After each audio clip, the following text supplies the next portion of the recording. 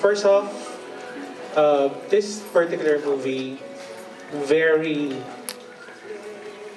very hard and it's a very compelling story to tell.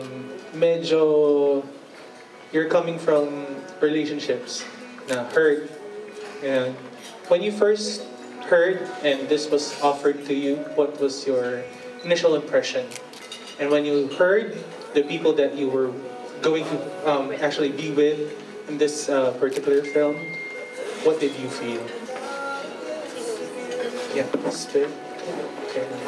Unang-una, hindi ako nagdalawang isip when I heard about the story and that I will be working with Miss Dawn and Kuya Goma. And of course, Direk Noel.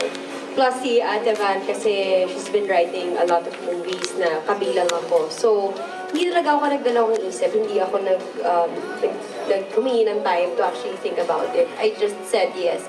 I just jumped. Kasi nga, feeling ko, it's going to be a good one. At hindi ako nagkamali, it's a good one. And if you're talking about yung kaya mahirap siya, kasi it talks about an affair na surface observation na sa paningin ko. Oo, mahirap siyang ikwento, pero kasi, di ba, in every story naman, kapag nag-stick ka sa pinagdadaanan ng tao, just like any other star cinema movie, nagsastick naman siya dun sa journey ng tao, ng character, more than the plot, kung saan dinadala yung characters. Pag nag-stick ka naman dun, hindi siya mahirap eh. Yes, sir. No. Ladies first. Alright. Well, ako naman, it's familiar in a sense nga nung pinisenta nga sa akin yung storya. It's familiar because I'm married. So, meron ako naiintindihan about that aspect. No? But the aspect of the cheating part, di syempre, ni-research ko yun. Ni-research ko yun sa aking... tinanong mo na lang ako. Archives. May archives kasi ako na personal archives. So, ni-research ko ng... Ako nagbibinasalik sa'yo.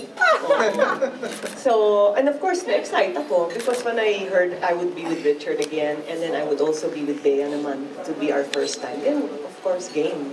It is a subject matter na not naman as hindi naman alien sa atin. However, the treatment in this particular movie is very well done.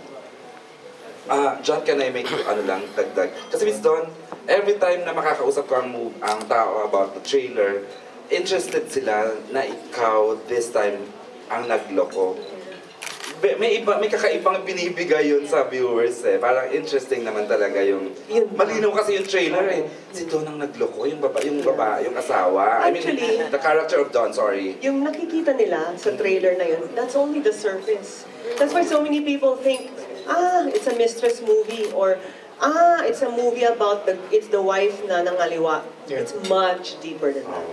We just cannot share it all in the movie because then you'll know how the story goes. But when you watch it, you will understand what happened to the characters.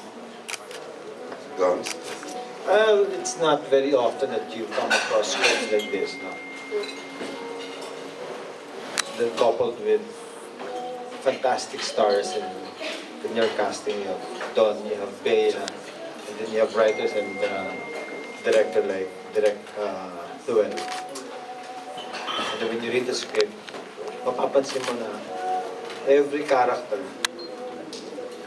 it reflects the people around us. It could be yourself, it could be me. So it's a story about us. Hindi yung ginagawa lang na story, parang selfish yung story. Like this one, when you watch a film, nakaka-relate ka one way or another. You could either be the friend, you could be the Bea in the movie, you could be the Richard in the movie.